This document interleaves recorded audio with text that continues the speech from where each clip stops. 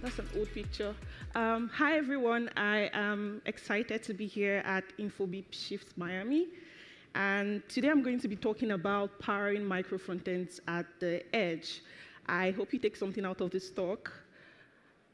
I'm Gift. I work as a developer advocate at Cloudflare. If you'd like to connect with me, you can find me on any social media platforms using the handle LauraGift _. Quick show of hands, how many of you are familiar with this GIF or meme?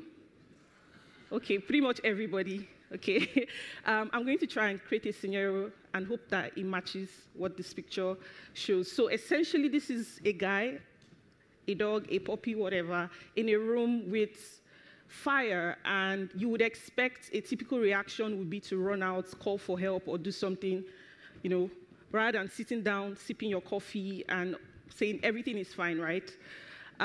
Let's all imagine that we're at this guy for a second, right? What would you do in this scenario? Would you like sit there or ask for help? This pictures precisely how many developers that are building monolith applications currently feel, right? Because of course, when you're dealing with large monolith apps, it gets difficult to scale. You're getting asked by product teams to keep adding features. You're also still expected to ensure your application has optimal performance, which is a lot of things to do, and it's just a pain to build.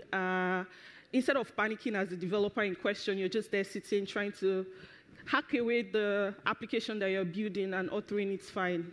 If that makes any sense, if that scenario captures exactly what that dog there is doing in the room. But yeah, I just quickly want to show you the life cycle of a monolith front end. If you're not familiar with a monolith application is essentially an app that is built as a single unit. So you have the front end, the back end, the database, logic, all infused in one application. And typically you have like one team working on that, right? Over the years, we've seen different adoptions of services like microservices come into play.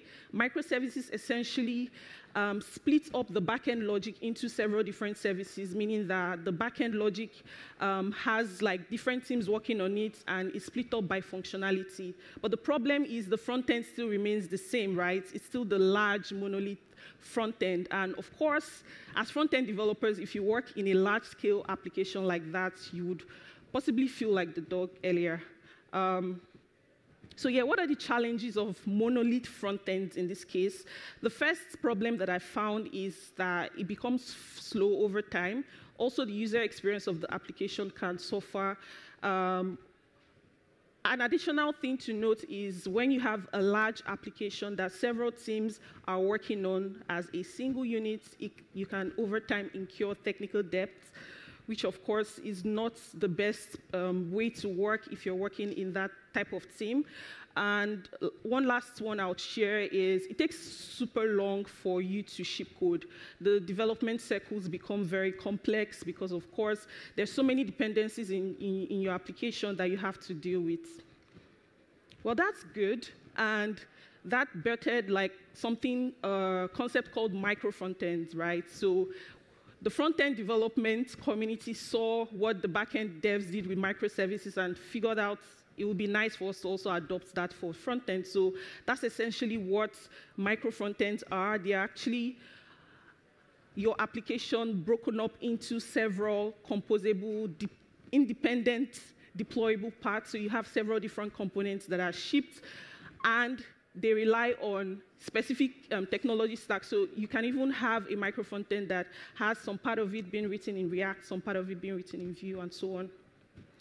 So looking at the previous architecture that I shared, that would switch up a lot to look like something like we have on screen. So you have, instead of having like teams that are all coupled together working on the front end, and then in a situation where they have microservices, have a separate services team for the backend, you have something that looks like a vertical team where you have each functionality splitted independently, that you have a front end, back end, sometimes a DevOps person handling specific parts of an application. So using an e-commerce app as an example, you have a team working on checkouts, there's a front end, back end, DevOps team there. You have the same apply to the rest of the different type of teams that is outlined there. So let's take a look at an example app that I'll show you.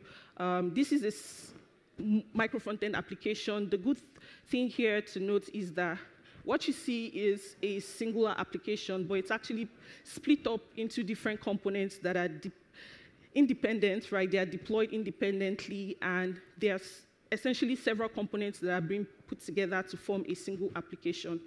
Let's assume this is a client-side app, right? Everything is being deployed on the client side. Say we're using React, for example. That is great. In essence, it helps with team velocity, like you have several teams split into smaller groups that are working on specific parts of the applications.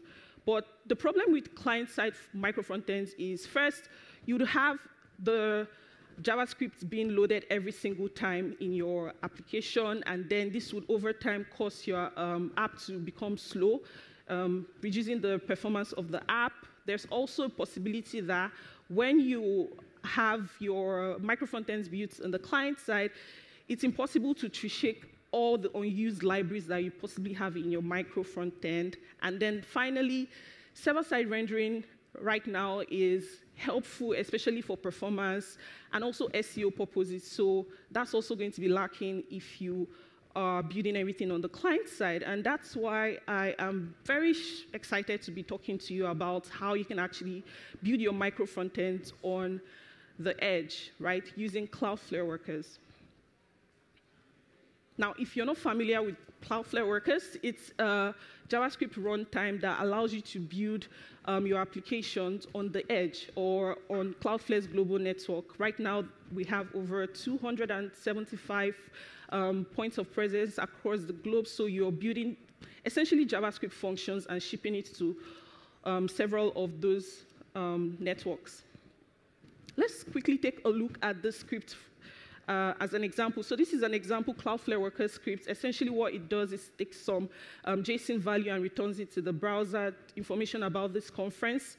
That's the syntax for writing a worker. So you have an export default function, and then the fetch request that you make. In this case, this is a fetch worker. There's also scheduled workers if you want to make like cron triggers and all of that. Okay, let's get into the meat of this talk. How do you actually build micro-frontends with Cloudflare Workers? The microservices team micro-frontends team and developer experience team at Cloudflare actually went on to build out this architecture and created a POC as well to see if it's possible to do this on top of Cloudflare Workers. So it's termed fragment architecture, and I'll explain that to you. So typically, you'd have several parts of your front-end components split into several different components that are deployed independently. Now take the same knowledge of that, and instead what you have is separate fragments in your application that are Cloudflare Workers functions that are deployed independently, right? So in order to make it work, you have two things. You have a parent fragment and a child fragment, right? So the main worker that you see there is actually the parent fragment, and on the other side, you have several different components that are independent workers that are then deployed. It's also possible to even compose your fragments to have nested fragments on top of what you currently have. I will quickly show you this in, let me see if I can do this. Okay. It's not working. Okay. I'll show you this in a real-world application. Yeah. So this is an example demo app that uses micro-frontends on Cloudflare Workers in action. Right now, what you see is just a Cloud Gallery application, straightforward, right? But I'll go ahead and turn on the Show Sims button here.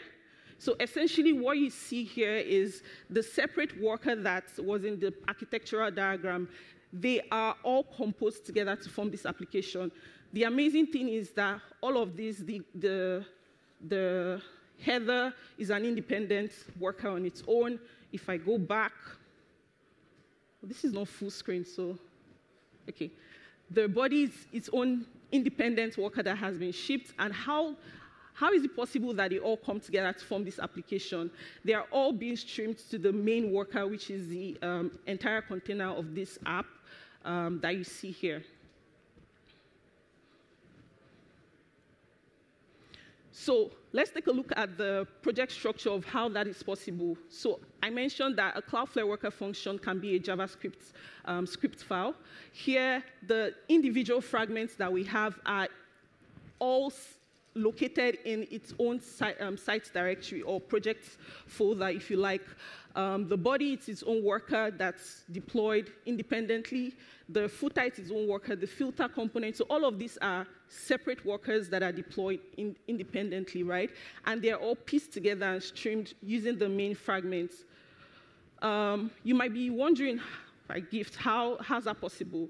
It's possible using something called service workers, right? So on top of Cloudflare developer platform, we thought of this like, if you are trying to make communications between one worker to another worker and you're using HTTP requests, also would affect the performance because you have to make a request to get data from maybe the filter fragments to pass it on to the main fragments. But with service bindings, you can actually do worker-to-worker communication effectively using configuration set in your configuration file. So the example that I have there, Cloudflare Workers, if you're familiar with it, has a configuration file called wrangler.toml. So in there, you can add the separate different fragments or child components that you would like to piece together to form your singular application.